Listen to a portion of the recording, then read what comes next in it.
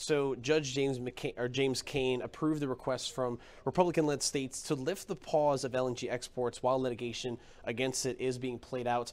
How does LNG exports help Louisiana's economy in that sense? Judge Kane points out that $61 billion of projects are pending in Louisiana. 61 billion. Imagine the good paying jobs associated with those $61 billion worth of projects. Imagine the permanent jobs that are going to come afterwards. Imagine all the pipelines and all the natural gas exploration being done to get the gas there in the first place. That benefits our economy up and down. By the way, it benefits us another way. It benefits us in that if countries elsewhere are buying our natural gas, they're sending their money to us, and that helps our whole country's economy. And one more thing, since our natural gas is so clean burning, if they are burning our natural gas instead of their coal or Russia's natural gas, and they pollute all over the place, then it's also good for the environment, which helps Louisiana. This helps Louisiana all over the place.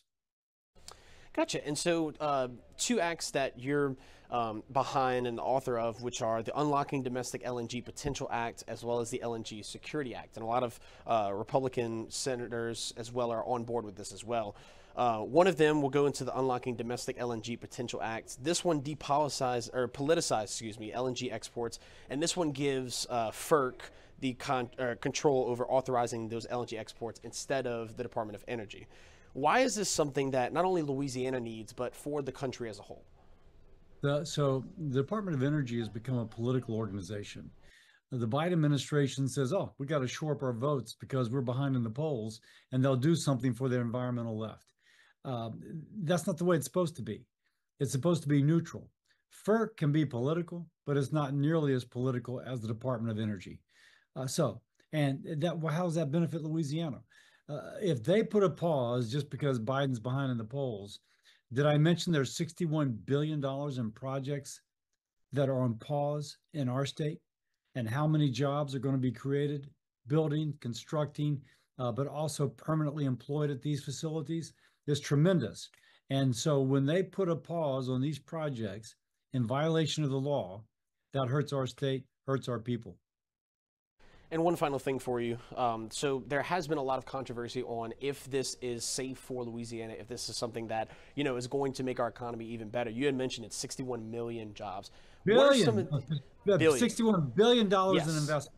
Yes. So if you can describe in a sense what this would do without, like if we didn't have any of these exports in Louisiana, if we didn't have any of these projects that are going on, how much that would hurt the economy in this state as well as the country?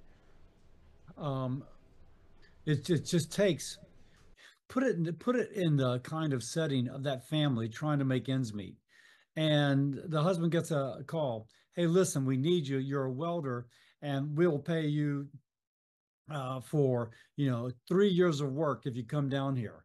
All of a sudden, they have financial certainty for that family. Well, that family is going to pay taxes. They're going to buy groceries. They're going to buy gasoline, all of which helps somebody else be employed, all of which, frankly, you pay gas tax whenever you buy gasoline. That all helps our state.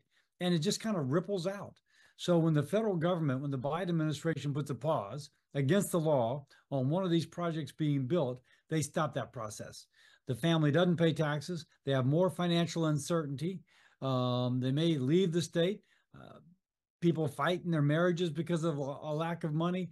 Kids, marriages break up. We can imagine all the terrible things, but it's better to imagine the good things. And the good things are you create those kind of jobs, people do better, our state does better, our country does better.